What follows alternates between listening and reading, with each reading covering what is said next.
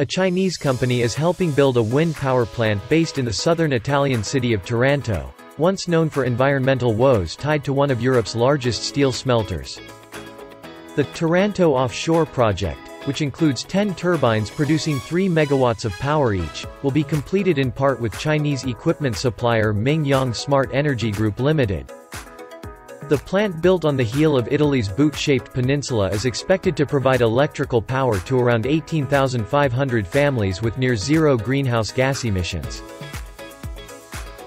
海上风电是号称新能源行业的登月工程。欧洲的海上风电是目前世界上最成熟的海上风电市场，也是最大的海上风电市场。